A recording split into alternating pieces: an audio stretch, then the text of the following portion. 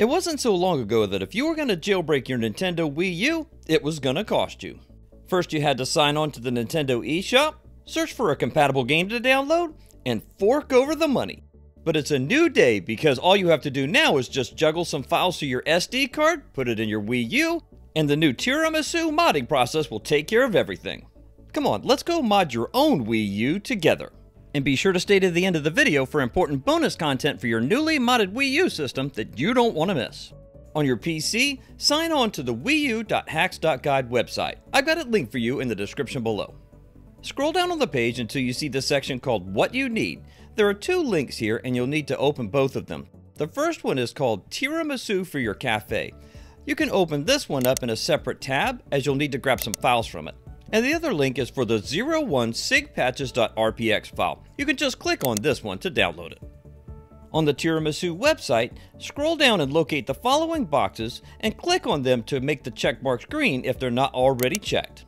NAND Dumper, then scroll down and click on PayloadLoader Installer, then right underneath it scroll down and click on Base Tiramisu. Now scroll down to Download Package and click on it. This will create and download a zip file containing all of these components. You'll need to uncompress the zip file you downloaded in order to copy over its contents to the SD card from your Wii U. Once it's uncompressed, delete the zip file out of your Downloads folder in order to eliminate clutter.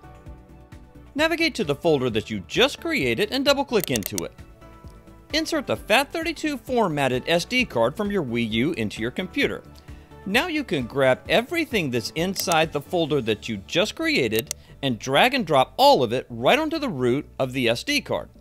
There's one more file to copy over and it lives in a subfolder inside the Wii U folder on the SD card. Double-click on Wii U, then double-click on Environments, then double-click on Tiramisu, double-click the Modules folder, and double-click the Setup folder.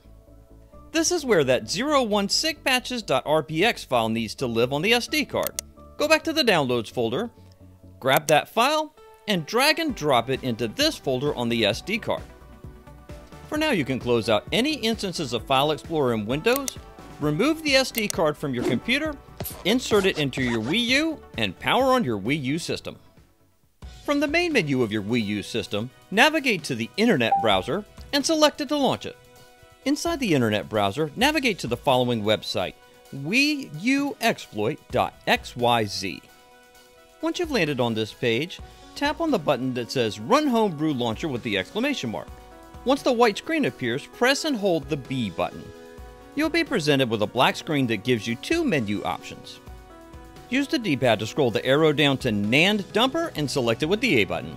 This process is going to back up your system NAND or system internal memory.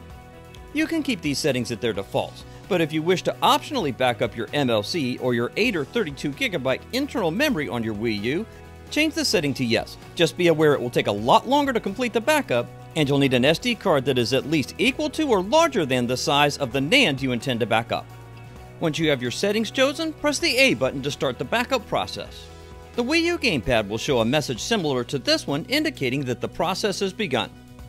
Once the NAND backup process is complete, your Wii U system will return to the main menu.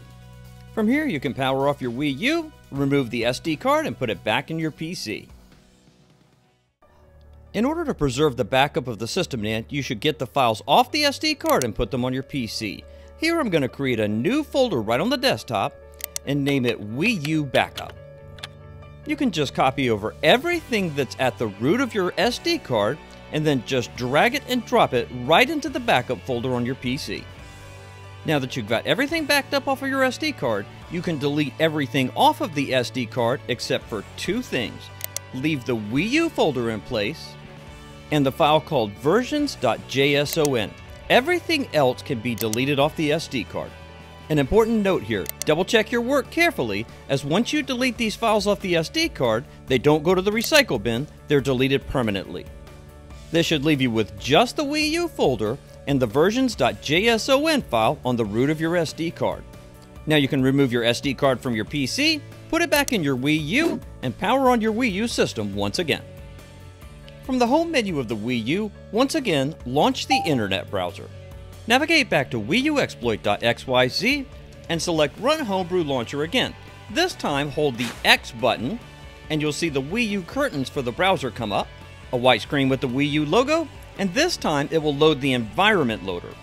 From the comprehensive list of 2 choices, highlight Installer with the blue bracket and select it with the A button to launch it. You'll be prompted to check whether or not an installation is possible to your Wii U system. With the highlight marker set to check, press the A button to continue. You should get a message that PayloadLoader can be installed to health and safety information. If you don't see this message, go back and check all of your steps carefully throughout the entire process up to this point. From the list of new options, select Install/Update with the A button. And at the confirmation prompt, move the marker down from Back to Install and select Install with the A button. PayloadLoader will be installed to your Wii U system, and once the process is complete, you'll see a message to press A to shut down the console. Press the A button now to power off your system. Power your Wii U system back on. At the Wii U main menu, select Health and Safety Information. Press and hold the X button on the Wii U Gamepad, and you'll be taken to the environmental loader again. Just like before, highlight Installer with the blue border and select it with the A button to launch it. Just like before, you'll be prompted to run a check. Select Check with the A button. Okay, pay close attention here. Unlike last time, move the highlighter down to Boot Options and select Boot Options with the A button. From the list of choices, make sure the marker is set to Switch to PayloadLoader and select it with the A button. Once the switchover is complete, press the A button to shut down your Wii U. Then turn it right back on and you should be taken back to the environment loader automatically.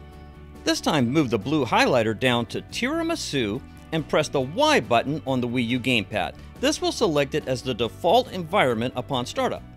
Now press the A button on the Wii U Gamepad to launch the Tiramisu environment. The blue highlight border should already be on Wii U menu. Press the Y button on the Wii U Gamepad to select this. Once you've selected it with the Y button, press the A button on the Wii U Gamepad to launch into the Wii U menu. Give your Wii U a moment to adjust to its new settings, and Tiramisu will be up and running. But you sure don't want to miss out on these important bonuses that will add tremendous value to your jailbreak experience. Check this out. Back on the Wii U Hacks.guide website, under the Finalizing section, there are 3 homebrew applications which will add a whole lot of new functionality to your newly jailbroken Wii U. Scroll down on the page and you'll find them under the section called Additional Homebrew Apps. The first one is called Save Me. You can just click on the link to download it directly from their site. Save Me lets you manage your Wii U and Virtual Wii save data. In addition, you can open these other 2 links in separate tabs because they're hosted on the GitHub and need to be downloaded individually. These are going to be links for Blue Pair and Wii U Extract to SD, which is the Wii U Homebrew store. Blue Pair lets you pair all kind of Bluetooth connectable controllers to your Wii U, including things like the PS5 DualSense controller. That's amazing. On the GitHub page, scroll down to the Assets section and grab the latest version of the Blue Pair zip file shown here.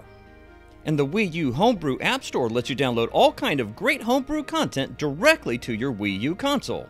On the web page, scroll down through the list of changelogs, sources, and other information until you get to Assets. It's important to note that there are a number of downloadable files here. The one that you want is called Wii U Extract to SD.zip. Click on that file to download it. The only thing you need in your Downloads folder at this point are the 3 zip files you just downloaded. You can delete the other files that you previously downloaded as part of the Tiramisu process. Remember, you've already got a complete backup of your SD card. Go ahead and extract each of the zip files that you downloaded for your bonus content for your jailbroken Wii U. And as you go along, delete the zip files once you have them extracted in order to eliminate this clutter out of your Downloads folder. Grab the SD card out of your Wii U system and put it in your PC. The easiest way to get this stuff moved over is to go into each folder individually. Then grab each folder's contents, copy them all, and drag them right over to the root of the SD card. You'll notice that there are folders labeled Wii U inside these downloaded folders. No problem, drag and drop them right onto the root of the SD card, and the files will be merged properly in the Wii U folder on the SD card. As before, you can close out any instances of File Explorer, remove the SD card from your computer, insert it into your Wii U, and if it's not already turned on, power it on. To launch your newly installed homebrew applications, from the Wii U main menu, navigate to Meme Maker and click on it. This takes you directly to the Homebrew Launcher where you can launch the newly installed applications and others along the way. If you need to go back to Meme Maker, just press the Home button on the Wii U Gamepad. And to get back to the Wii U main menu, press the Home button and then click on Close Software. You'll be taken right back to the main menu. Now that you've got your Wii U jailbroken, why not check out this video shown here on the screen and linked in the pinned comments and description below. I'll see you there.